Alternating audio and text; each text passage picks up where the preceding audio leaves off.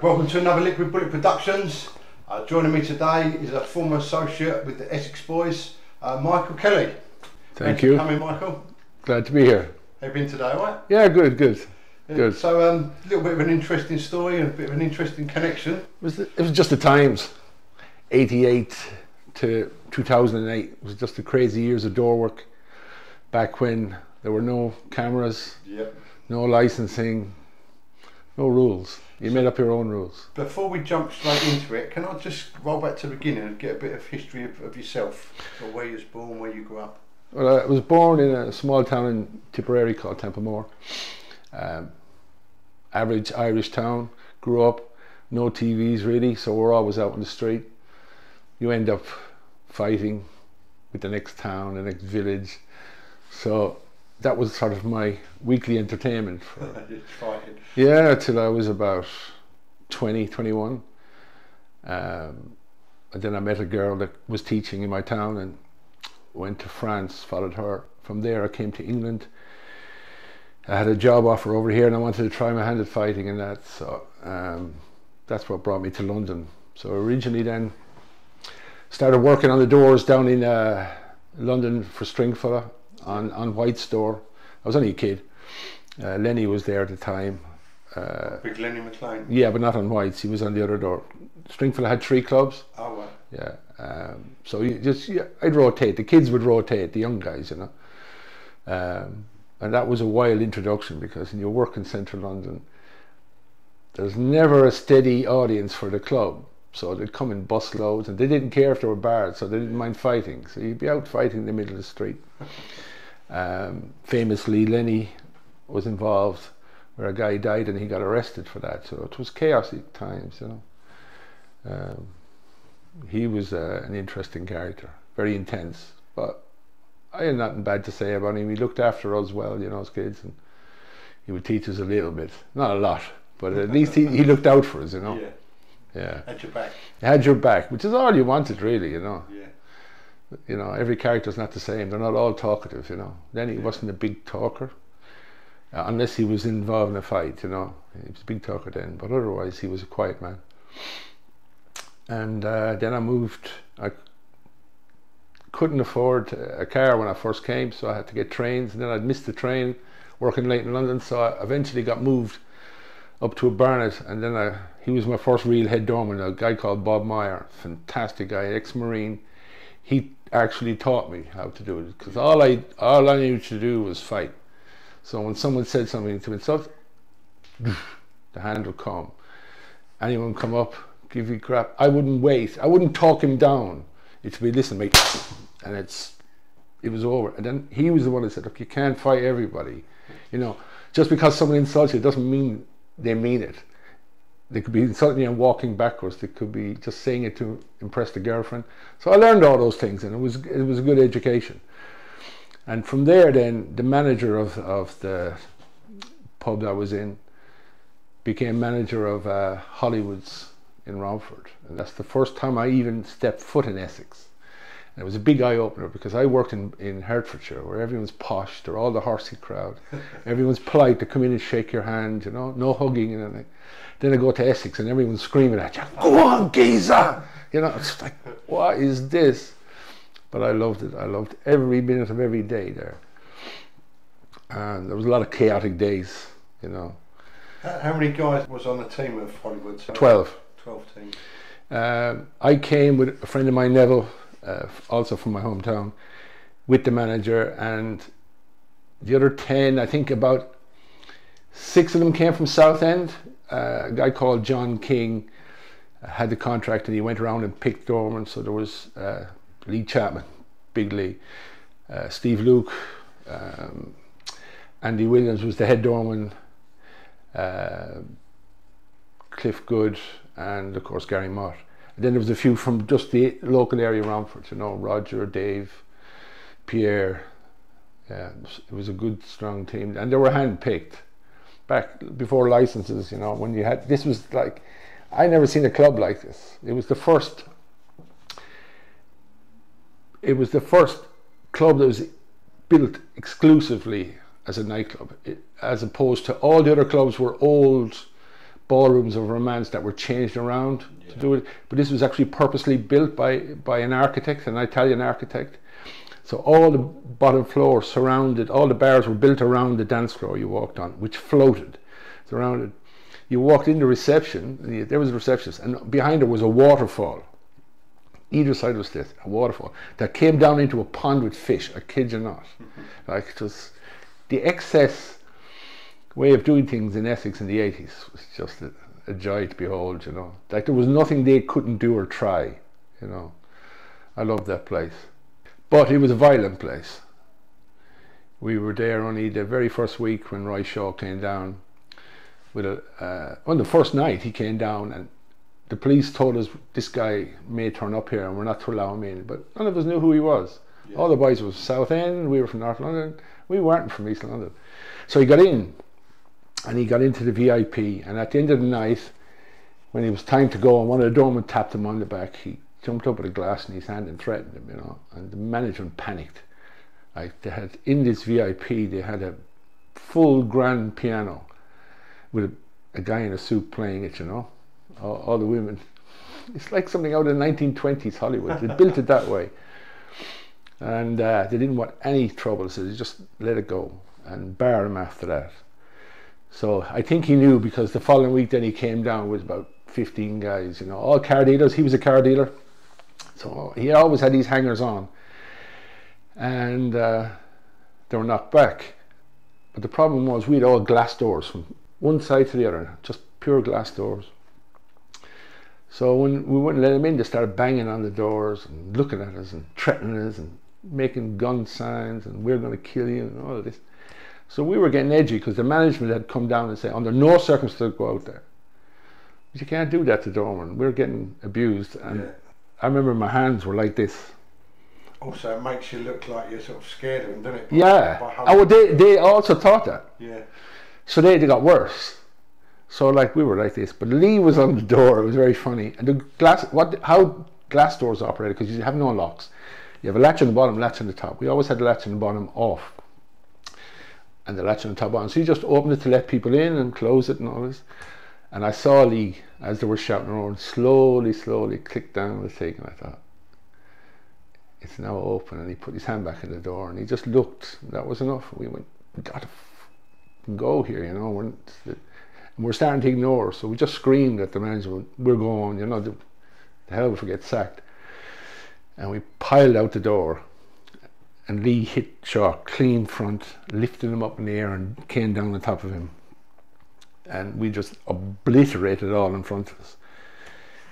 The funny thing was, there was 3 police vans watching it, and they turned on and drove off. Really? Yeah, they did a tour of the town, as they said, and came back 20 minutes later. That's nice of them, yeah. Yeah, well, they hated him. You know, they hated him and they hated his crew. And I don't know if you remember Harry Enfield, loads of money. Oh yeah. Well, they got that from Essex. That was a thing. They used to come in balls of what? Wrapped in, it was just embarrassing, you know, to be waving around champagne, this, you know. One of his friends that I didn't like, he had 2 Greek brothers that used to come, and he made a big deal of telling me his watch was more than I'd earn in the year, you know, and you're nothing. And so yeah, we were well prepared, like, to just meet out, and once we saw the police go, there was no holding back. And Shaw was dangerous, so Lee had to deal with him, and he dealt with him. My God, he broke him up. So an ambulance then, 3 ambulances came and took them away. The police never questioned us, nothing. They just, everything all right? Yep.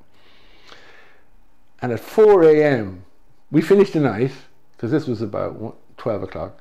We finished the night at 2, had a drink afterwards to talk about it. We were gone out there by 3. Shaw arrives back at 4:30 in the morning, unconscious. He was unconscious, and he let himself out of hospital. He came back with a hammer or something he got from his house. I don't know what they found him hiding behind the bins. He thought we were still in there. He was delirious. So the follow-up to that, of course, is... So who was it found him there? The police. The police found him? Yeah, someone must have said he was down hanging around. And we had an all-night bus station there, right opposite. So I would imagine the bus drivers were looking at him thinking, what's going on here, you know? Because he had a big bandage on his head. So it wasn't... Yeah, it wasn't hard to find him. And then, of course, I didn't know, but I now know, and I'm well aware of, is this Essex thing of like, oh, you're going to be sorted, son, this thing, you know, this ain't going to be let go, you know. Ooh. The rumours started going, you know. And then there was going to be hundreds coming back and they want to shoot this. So we decided, you know, we can't wait for this. You might as well deal with it head on. So we went over to the Brewery Tap, which was the ground central for gangsters in East London at the time. What was that called again, sorry? The Brewery Tap in Barking. Yeah, oh, rough as they come now. And we went in, I think there was about 25 of us went in, and we locked all the doors and just started roaring, looking for Shaw, and basically terrorising the place without doing anything to terrorise the place, just to let him know that we're looking for him and to stop anyone joining him. And that was the end of it. We never heard no more after that. I detested Shaw. I thought he was a nasty, bullying scrote. 2 years later, I had a fight with him myself down in secret. You know, he just, no matter how old he got, he wouldn't stop. He wasn't right. You know, for Lenny, for all the people, I know Lenny, they say Lenny was an angry man, he was a bully and everything else. He bullied people that could and should have been bullied. That's the difference. Shaw, in his own book, describes how he glassed a guy who looked at his wife out at a corporate boxing event, you know. What I call a nobody, you know. Yeah. You can beat those guys up every day of the week. You can pad your record, as you say, with all these people.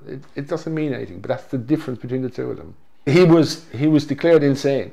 Yeah. When he went to jail. He was in Broadmoor, sure. I mean, that was for the criminally insane. So yeah, he wasn't wired right.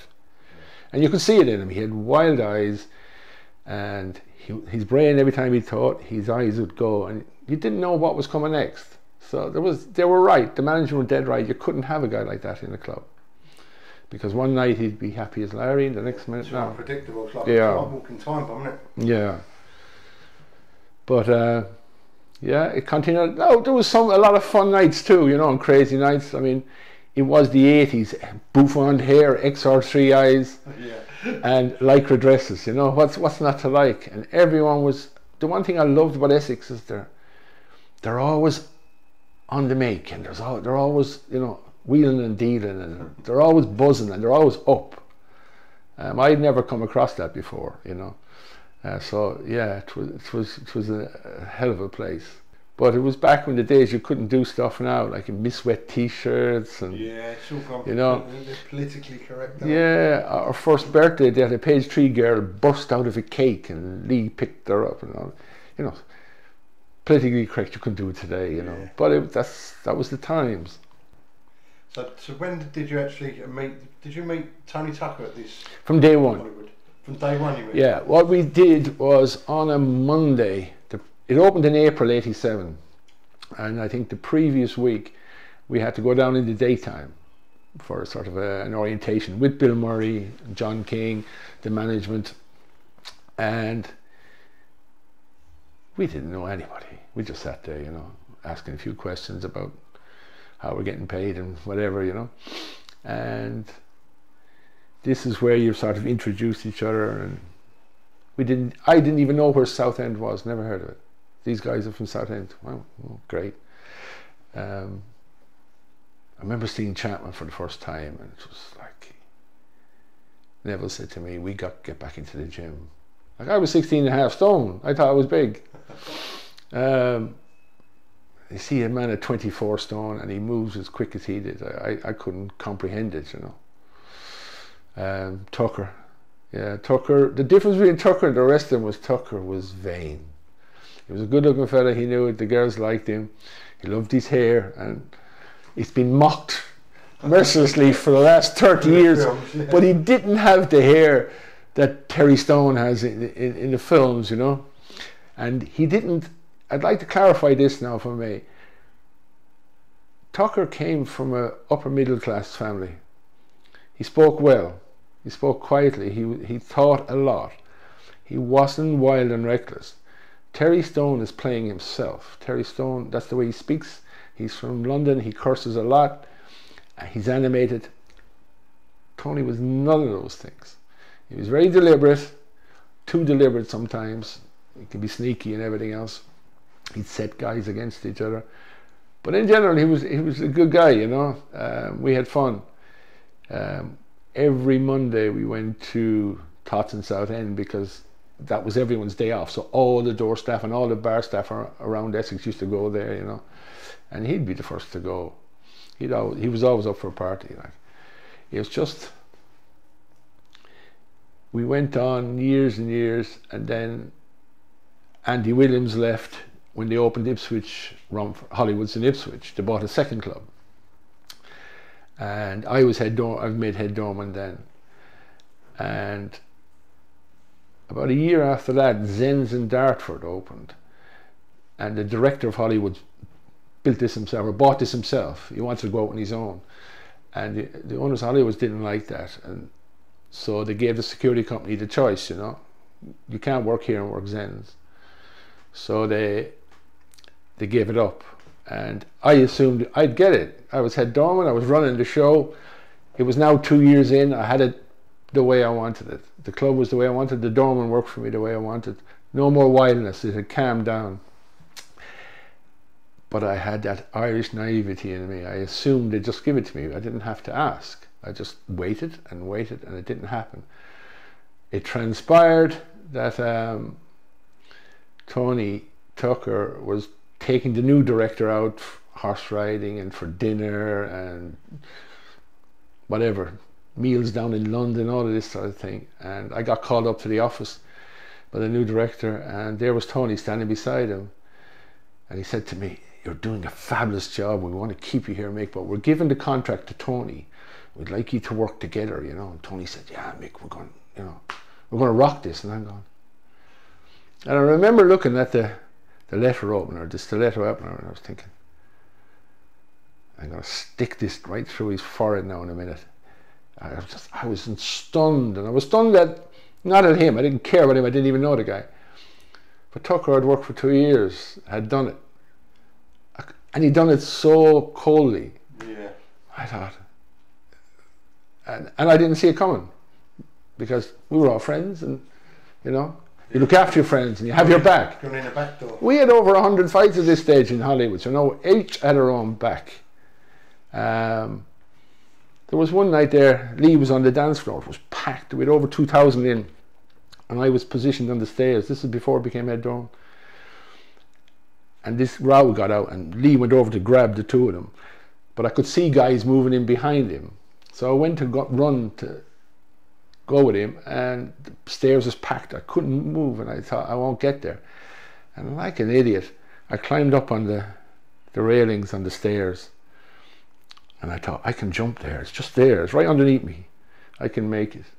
And I did. I got up on the railings, and then just as I was going, I thought, oh boy, you made a mistake here. And I landed on the guy, and he couldn't support me. He just hit the floor, and I went down, and my arm just went. And Lee was laughing. The other doorman came over. They all started laughing. I'm going like, what's that? Your man is flat. I said, take him, take him. They helped me down the stairs. I thought it broke my arm. I went to the hospital. It wasn't. It was just a massive bruise. You had chaos like this. We had people fall off the balconies, drunk. Really? They'd sit up on it, and then they'd lean back. They forget themselves, lean back. We'd always be calling the ambulance or something. But it had remarkably sharp stairs. of metal. And when we threw people out, oh, you'd wonder how no one got killed. They'd be flung down the stairs. There was one funny incident. There was a guy being dragged down the stairs and he was thrown to another doorman at the bottom of the stairs, who then catapulted him on to Neville. He shouted Neville, like, throw him out. And what it was, Neville was coming out of the office and he closed the door, glass doors, and he fired him straight through the glass doors, obliterated the place. But after Tony did that to me, I had a decision to make. Work for him, and I just exploded on the two of them and stormed out. And then I realised I don't have a job. But John King, then your mate, he asked me to come and set up the door and Zens. And at the same time then I was offered a secret store, which was also in Romford. It was a competition for them. Two Greeks owned it. A Greek guy called Chris George owned Hollywood Romford, and Savas Christodoulou owned it Secrets, and there were big time competition, two Greeks as well. And he offered me that, but I could pick my own door team and set up my own security company. So I said to John, look, I'll set up Zens, and I worked down there for 3 months, got the door running, and once it was set, I left. And I opened Secrets. And then I continued. Secrets, that was the one in Ilford, was it? No, Romford. Oh, Romford, sorry. Smaller clubs. I didn't really want to go there first because it was half the size of Hollywood's. They were planning to be an over 30s nightclub, which wasn't. It ended up being over 25s. But I liked the guy, the Greek guy, when I met him, and I thought, yeah, I can build from this. So I got that. It was only a 6-man door. I took 5 of them from Hollywood, the best of them that were left. But like over the years, a lot of the doormen had disappeared. The robbery had happened, and of course everyone knows, like, 3 of them went down for that. The murder happened, 3 more doormen went down for that. So the best of the doormen that I started with were now gone. I took what was left. Lee Chapman moved on up to run Hollywood in Ipswich, and what was left are the ones that Tucker could order around, you know. The rest of us didn't want to work for him. And from there on then we were in competition for doors in Romford. Because I hated him for a while. Yeah. Because I was shocked, really. I hated myself for being so stupid, but I really hated him. But in hindsight, we became friends afterwards, because I realised it was the best thing ever happened to me. I would have stayed on as head doorman there for the next 10 years and I would have got nowhere. Yeah. Whereas it forced me to go out, set up on my own, and actually be the front man and take responsibility and start getting doors one by one. And that's a whole different ball game then, because you're dealing with gangsters then, you're dealing with other door teams that want your doors, and you're more up front and it's more dangerous. But it was the life I wanted and I loved it. And Tucker loved it too. He gathered a lot of doors fairly quickly. Yeah. And he would have got as big as I did in the end if he had just stuck at that. But the rave scene came, and again they bought a club called Club UK in Wandsworth for this new rave music, because they were coming in from the fields now. The police were breaking them all up. So they said, you got to come into the club. So they started setting up in, and I think a lot of the punters wanted warmer clubs and they wanted a bit more atmosphere, you know. So when they bought Club UK, we bought Club UN in Tottenham, and that was competition.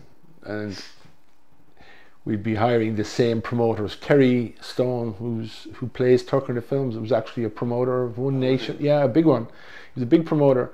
He had a One Nation. It was a good outfit, well-run outfit. And did put on events in our place and in Club UK, and that's how he knew Tucker as well, and he had met him. And then that was wild, because we were in Tottenham, and that was a crazy place. But the rave scene is something else. Like, the first one I did was a happy hardcore night, and I had 20 doormen on, and I sent 16 of them home. 16? Yeah, we didn't need them. Everyone was just smiling, coming up hugging us, and everything. What is wrong with these people? Is this like when the E's come in, that type of... Right at the beginning, and it was, yeah, and there was no violence, there was none of that, it was just ease. And the difference between just ease and the later years was that everyone was happy. No one could get angry, so there was never any problems, you know. But ease became expensive. They were hard to get in from Holland, there was a lot more police presence, so the price of them went right up to something like £25 a pill, and that brought in the gangsters. Like, why rob a bank when you can sell the ease or rob the, you know, rob a rave? And that's how Carlton got started. He was brought in as protection for the field raves before they came to the clubs, and then he followed into the clubs, and then he set up his own security company in East London. And as everyone knows, he met Tony, and they sort of became partners. They'd help each other out rather than, they didn't join up as one company or anything, but they helped each other out. And I helped both of them at various times with providing guys if they were short and things like that. The difference was I was now making huge amounts of money because all raves needed vast amounts of door staff. The clubs were always expanding. You needed more and more men.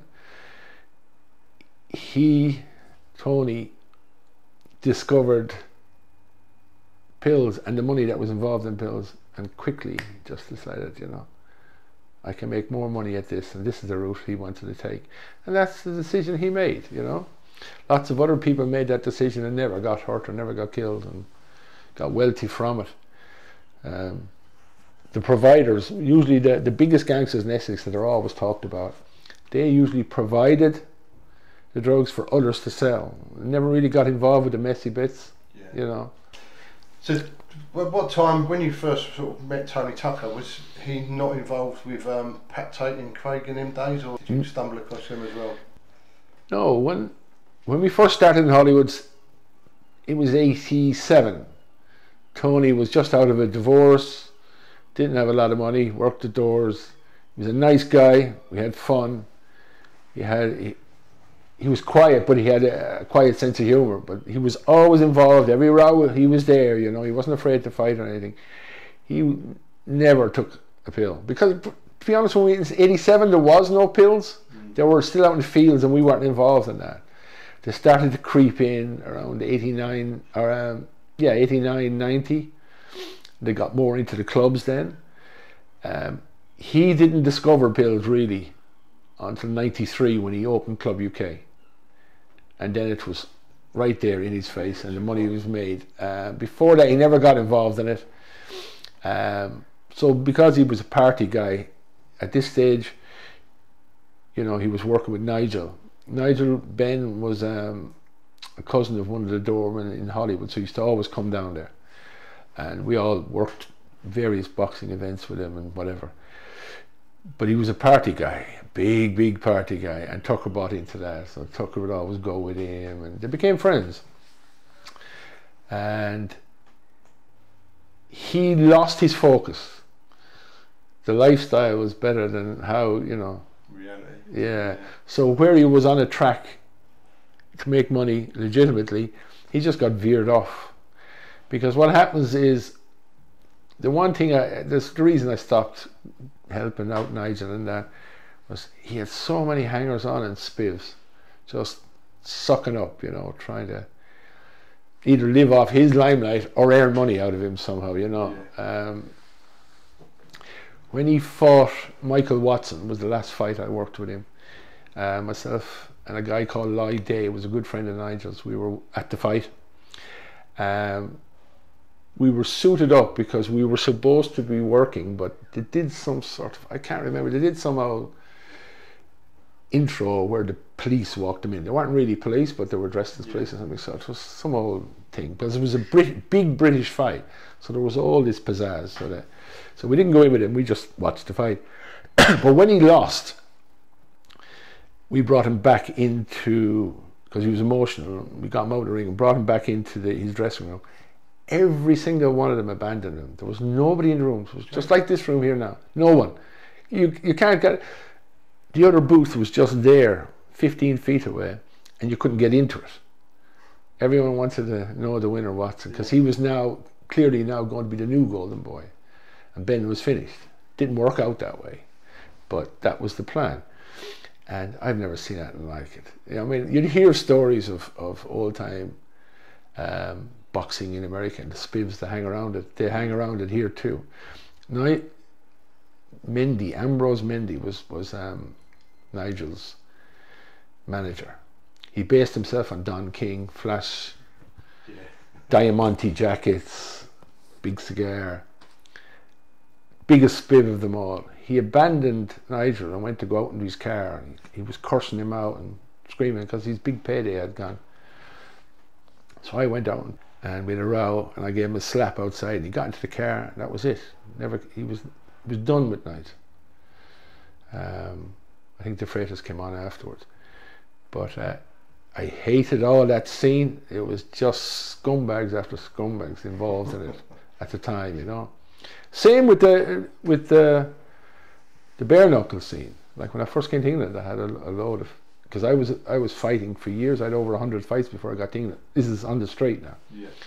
Yeah. So the Kings in Canvey had a ring. You could go there any day, Saturday and Sunday, and get in and fight. They'd pay you a couple £100, or you could. Really? Yeah. It was like, it was unlicensed in every sense, but it was in a ring.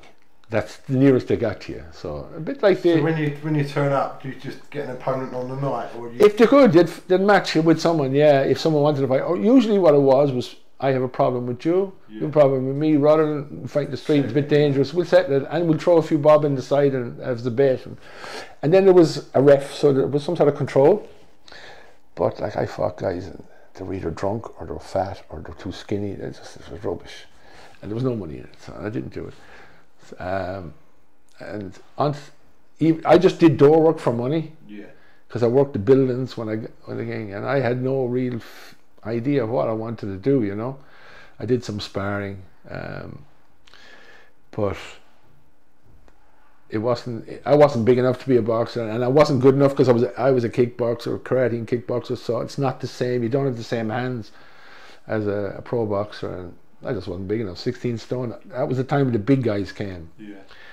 You know. Sort of like they use at the bottom end of the heavyweights. Yeah, the bottom of the end of it. Yeah, all you'd be using. I met other sparring partners, and that's like their profession. You know, they're professional sparring partners, and it's a horrible game because you get maybe 50 times more punches than you do as a boxing career. Because you're in there every day getting your head belted off by somebody. No, it wasn't for me. So I got into the security, and the first chance I got to set up my own door team, I thought, that's how I make money. That's how I'll do it. But then you have to deal with the gangsters, and they come thick and fast. And I was doing a good job on it, and I wasn't involved in drugs, so the police noticed that, and they started putting me up for doors, and I got the Berwick Manor, which was closed down due to drugs and violence. It was run by a gangster called Terry Marley all over East London, from Barking up, like that was their thing. He was part of the Canning Town crew that had moved out into Essex, and that was his area, from Cranham and Upminster and that. But that was their base, and the police said to me, look, we want to open it up. It's now opening up again as a rave club, as opposed to what it was before, an old ballroom with romance type of thing, you know, for the drinkers. So the first night we had this DJ or this promotion in, and I said, look, see this bar here, I want bass speakers from the floor to the ceiling, and I don't want anything less than 90 decibels coming out, because I knew they were going to come, and that was their haunt, into the bar.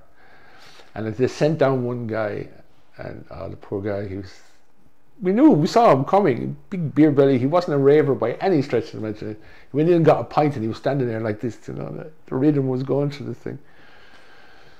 And then Marley's brother came down in paint trousers, tried to come in, and I ended up beating him up and throwing him out. And then we got threatened by Marley and everything else, and I had to solve that. And you're always dealing with these wannabe gangsters, baby gangsters, shootings on the door, stabbings on the door. There was always something. Was a lot of it to do with you running the club, sort of rivalry, or them trying to use the club as their sort of domain? Well, that particular one, the Break Manor, was their domain, and I was keeping them out of it. Right. But in general, it was usually they wanted to put drugs to it. Like when we had Club UN in Tottenham, that was only a mile from where the Adams were based. That was their whole area. And ironically, a couple of my friends worked for them doing different jobs. But they wanted to put drugs through the thing, and I wouldn't have it.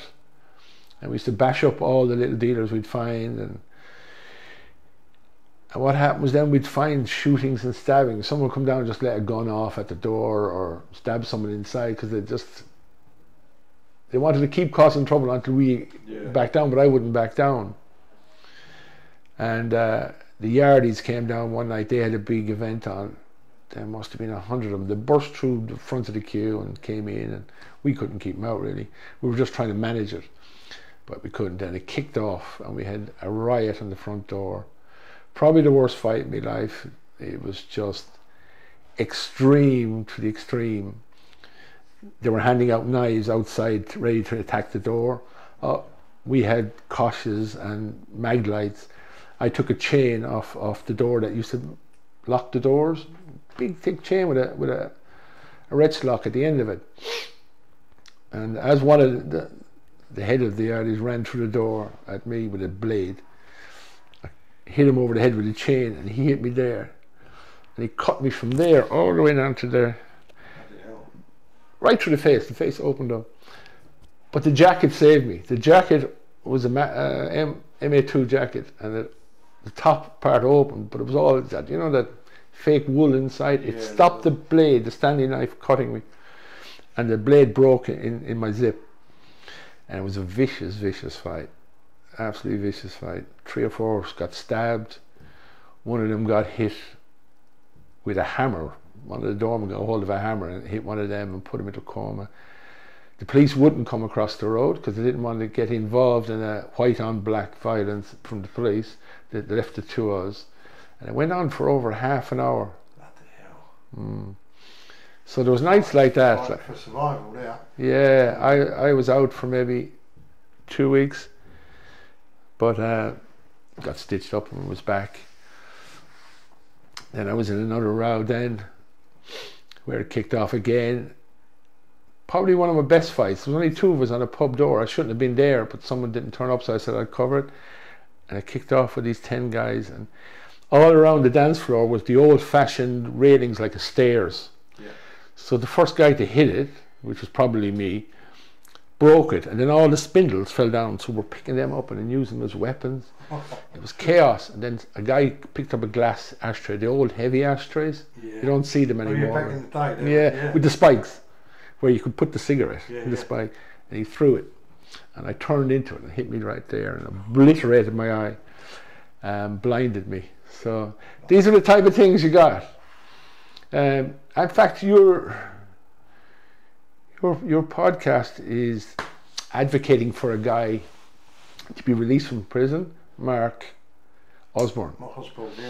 Mark Osborne, you can cut this later on if you want, I don't care. Detestable little scrote. Mark Osborne came to Opium front door one night and emptied a pistol at the doorman at the front door. He hit 3 cars, doorway on the side and 2 windows above. Couldn't hit the barn door with a banjo, the fool. But that was the type he was. And we then hunted him down for a month. He got arrested by the police because the police caught him and wanted us to be witnesses and everything else. And Terry Marley arrives back on the scene, ringing up saying, "Well, son, got sort his hat," trying to pay £1,000 to get it out. So I mugged him off, told him where to go. He had forgotten who I was, so I reminded him. I said, "I'm not dealing with you, you idiot, go away." So then he got Terry Adams. Terry Adams rings me, fellow Irishman, blah, blah, blah, we can sort this out. I said, "There's no sorting it."